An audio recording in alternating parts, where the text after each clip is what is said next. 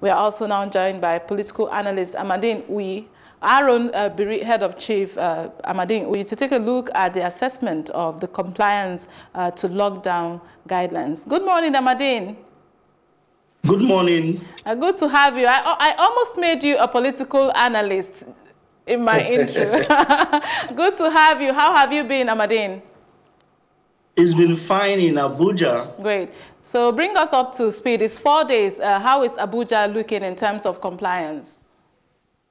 Yesterday we went out as usual. What we observed was that a lot of people had their nose mask, their face mask, nose mask, whatever you choose to call it. They had it on. Then security agencies were even stopping commuters, stopping vehicles to inquire about vehicles and people to know why they were not putting on their face masks. We also got information that there were several areas in the city center where you would not be even allowed to pass without your face mask on. So in terms of compliance, we can say 8 out of 10 people are complying with the directive. You know, the use of face masks has evolved from just being a health necessity now to a fashion trend. Right. You see, when the lockdown was first initiated by the federal government, the normal surgical mask that used to be very cheap rose to about 500 naira per piece.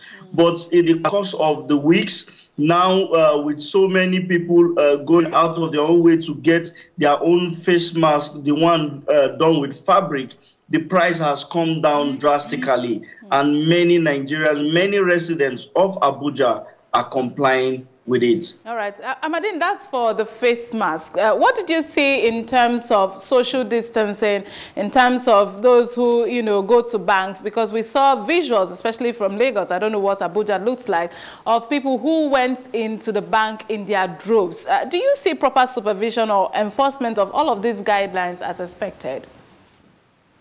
That has been a really a fundamental problem, because it's not just only Lagos, it's been across the country. Abuja has not been left out, because even our correspondents from the northern bureau have also complained, from the northern region have also complained that the same holds sway in their states of residence. For Abuja, there has been no single compliance to social distancing. You go to the crowd, you see a large gathering, not only the crowd. We observe that a lot of business plazas have refused to open, and you go there, you see those who own shops, customers, all of them packed at the gates, trying to see how they enter. There's been no source of compliance to the social distancing directive. We appreciate you and what you do, you and the team in Abuja. Please do keep safe as you always update us with happenings over there. Thank you, Amaka. All right.